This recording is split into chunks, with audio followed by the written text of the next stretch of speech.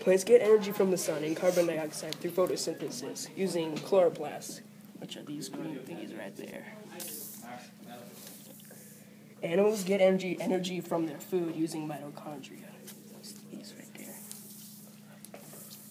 Plants convert sunlight and carbon dioxide into oxygen and sugar, which is also known as photosynthesis.